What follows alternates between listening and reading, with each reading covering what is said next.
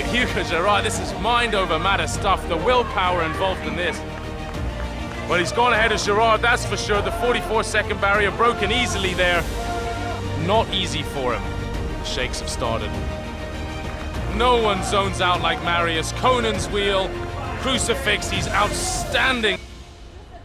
Well, this is a piece of ingenious engineering. There are photocell lights that are 2 inches above and below the forearms of the athlete.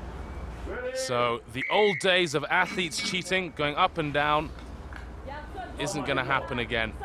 You've got to hold these up, and an imaginary beam of light above and below your forearms. If they drop for 2 seconds above or 2 seconds too low, then the bell goes off, and that's you. Your time's up, automatically stopped.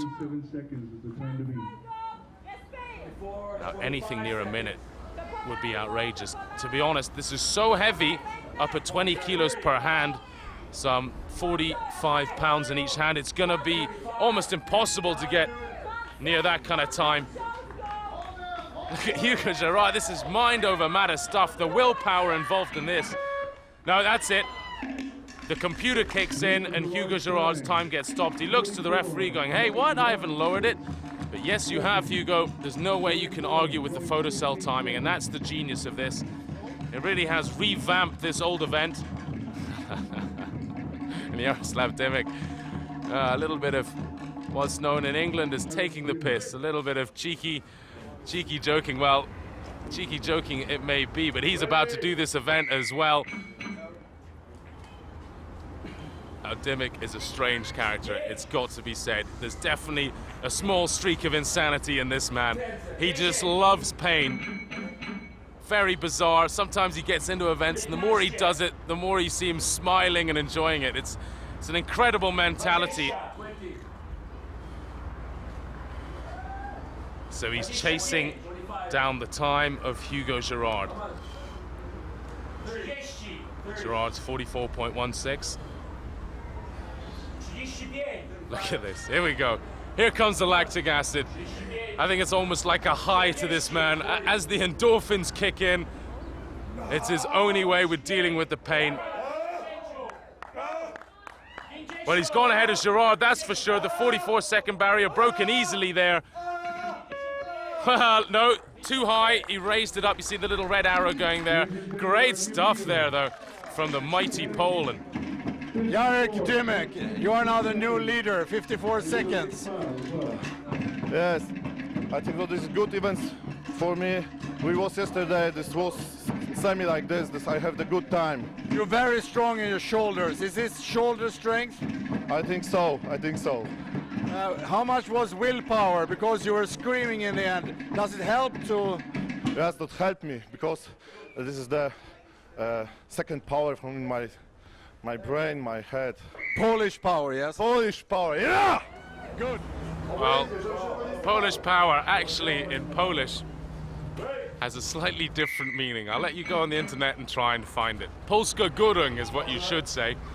The English version, slightly rude, shall I say. Mariusz Pudzianowski then. Pole number 2. 2 Poles in the top 5 in the world. Both young men. Pudzianowski, only 26 years old. DYMEK, 29. And in strongman terms, 29, still very young. I can hear you at home going, Mariusz Pudzianowski, only 26?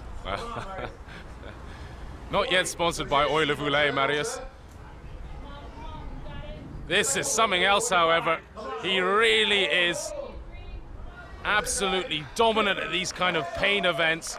No one zones out like Mariusz. Conan's wheel, crucifix, he's outstanding, his fitness and his muscles. Can he beat the minute? No, he hasn't. 59.96. So the closest man yet. Zydrunas SAVICKAS. Biomechanically speaking, let's get technical for a second. His arms are long. He's a tall man, 6'3", 192. He has long arms. this biomechanically not easy for him. The weight's so much further away from his body than a man like DYMEK, who's shorter armed. It's not going to make SAVICKAS' job any easier.